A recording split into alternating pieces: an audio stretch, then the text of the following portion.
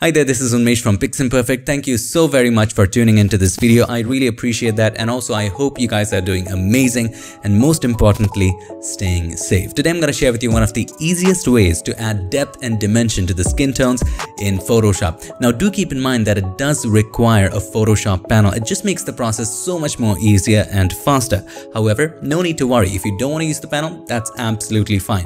In the second part of the video, I'm going to show you how to do it without any panels or actions or any of that. So I've got you covered. So without any further ado, let's get started.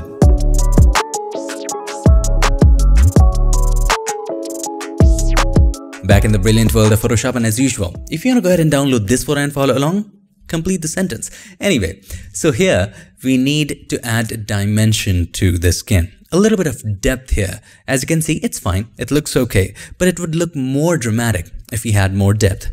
How to do it? Well, first part of the video, I'm going to show you how to do it with a panel. This is a panel that I highly recommend, and nobody has paid me to say this. Alright, this is not a sponsored post. I really personally, genuinely like it. And that panel is actually Lumenzia. You can download it, and after you download and install it, you will find it inside Windows, Extensions, Legacy, and inside of that, Lumenzia. Now there are lots of features of this, and we have covered this before in this video. However, this one creates a curves adjustment layer, this button right there. And if you click on any of these buttons, these are luminosity mask presets. And based on that, you can create a curves adjustment layer with that as a mask. However, if you hold the shift key and then click on this button, you can choose curves for all white zones as blend if. So for all brightness level zones or all luminosity zones, it's going to create a curves adjustment layer, and that too, not as a layer mask. You can choose to create it with a layer mask, but you can also choose to create it as blend if. So just choose that and hit OK. Now you will see that 5 curves adjustment layers would be created. If you want more, you can just hold the shift key and click on it, and this time you can choose curves for all narrow zones. If you choose that, more zones will be created, but we do not want it, so I'm just going to hit the escape key. Alright, now we have all of these curves adjustment layer. This one is for the dark areas, and this one, the topmost one, is for the absolute bright areas. Now keep in mind, these are not luminosity masks. These are different zones of the image based on luminosity as blend if. So let's start with the topmost curve. Double click on it, and now you can take it up or down. I'm going to take it up a little bit. I'm going to make the brights a little brighter, just as this much. Let's start with the second one. And if we make it brighter, it doesn't look that great. Let's leave it the way it is. Let's start with the third one. Let's see what it has. So if we take it down, this is how it looks. If we take it up, this is how it looks. So it's basically targeting the midtones. If you want to make it slightly darker, have a look how easily it's making the skin tones rich. This looks about right to me. We don't have to go too much. And these, I think, would be for the dark areas. Not extreme dark, but relatively dark areas. Now one thing you might notice that we have another point right here that Lumenzia has already added. Now that point prevents us from making the extreme dark areas even darker, thus losing details. So if I take away that point, the extreme dark areas would go even darker. We don't want that. Just create a point in the middle and take it down. I think the last one is for the extreme dark areas like the hair, and we can leave it the way it is. Now, it creates a group with all of those curves adjustment layers. So right now what we can do, we can select the background layer and then select any of these 3 tools, the object selection, the quick selection, or the magic wand. And at the top, you will see select subject. Just make a selection of the subject. Click on that. Photoshop automatically does it. Now in the zone curves, just select that group and click on the mask button so that it only applies to the subject. Now you can always take it away from the hair, but one essential thing that you need to keep in mind whenever you do something like this, try and see if it's also darkening the underside of the eyes. I don't know if that's called underside, you get the point. The under eyes, I'm losing the word in my mind, but you get the point. So in most cases, you might notice that it also makes the under eyes very dark. So you might want to take this effect away from just that area. So select the mask, take the brush black as the foreground color, take a soft round brush, let's make the brush a little smaller and take it away from this particular area. See, it fixes that. Similarly from this area as well. Also, if it's affecting the hair, we can take it away from the hair as well.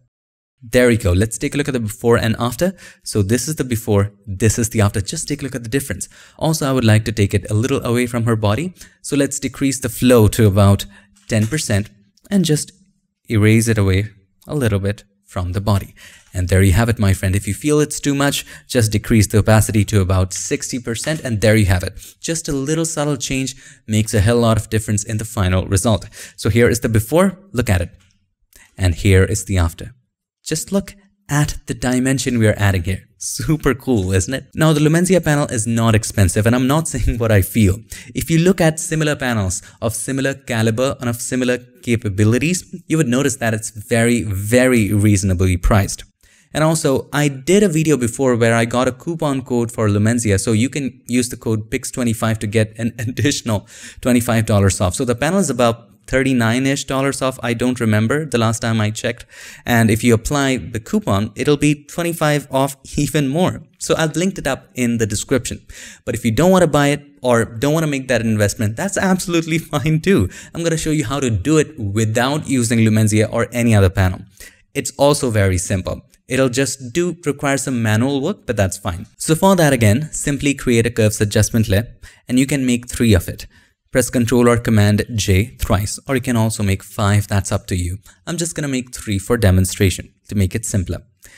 With the first curves adjustment layer, you can create a point and take it up, just like this. Now, double click on the right hand side of the layer, and we only want it in the bright areas, right? So take the slider of the underlying layer from left to right. Now you would notice that it's very harsh. So I want it in these bright areas. So hold the Alt key or the Option key, click on it to break it apart to make the transition smoother, and just make the transition smoother. Just like this. It seems to be about right. Okay.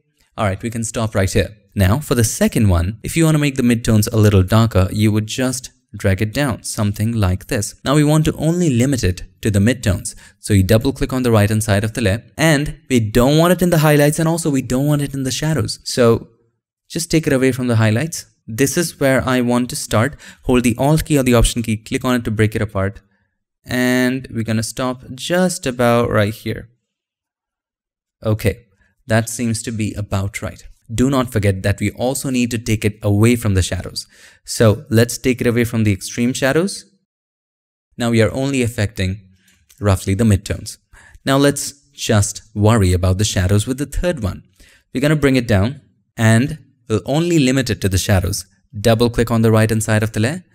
Take the slider of the underlying layer from right to left. These dark shadowy areas. Hold the Alt key or the Option key. Click on it to break it apart and take it all the way apart. There we go. This looks okay. Now the only problem with doing it manually is that you have to be extra careful. It can be done. It can yield amazing results. But if you don't do this properly, what will happen is you will see little banding here and there. So you need to be watchful of that. So make sure you don't see any of that. And once you're sure, just hit OK. And there you go. It also creates amazing results. So select all of these 3. Select the first one, hold the Shift key, select the last one, press Ctrl or Command G. Turn it off, select the background layer, and then select any of these 3 selection tools, or simply select the Quick Selection tool. Click on Select Subject. Now we have a selection of the subject. Turn on the group, and then click on the Mask button. Now in this case, you don't have extra control over the zones, so some things we have to do it manually. For instance, the hair is just affected too much.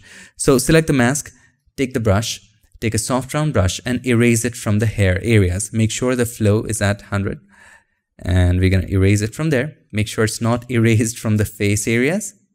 Great. Also, let's zoom in and erase it from under eye area. There we go. Fixed. This area is also fixed. Now, of course, this would be too much. Let's decrease the opacity and slowly and gradually increase it to a point that looks good to us. To me, if you ask me, I'm going to just keep it at about 70%.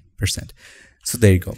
That's how to do it without a panel and with a panel. It's up to you as to how you would like to do it. If you're using a panel, you're just paying for convenience.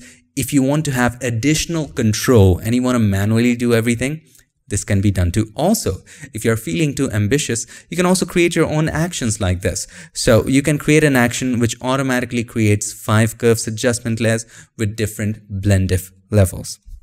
And that's a wrap. Just a quick little recap. To add depth and dimension to the skin, you just have to create curves adjustment layers for different zones. For example, here in this case, you have one zone for the bright areas, like this is for the bright areas, this one is for the extremely dark areas, this is for the midtones, so on and so forth. These zones are based on luminosity, and you simply add dimension by brightening the areas where the majority of the light is falling and darkening the areas where the majority of the light is not falling. That's all there is to it. I hope this video helped you, and if it did, make sure to give us a like, and also don't forget to subscribe, and not just subscribe, ring the bell so that you don't miss any other future tips, tricks or tutorials. I would like to take this moment to thank all these nice and amazing people for supporting this channel on Patreon and helping keep PiXimperfect free for everybody forever. Thank you so much for watching. I'll see you in my next one. Till then, stay tuned and make sure that you keep creating.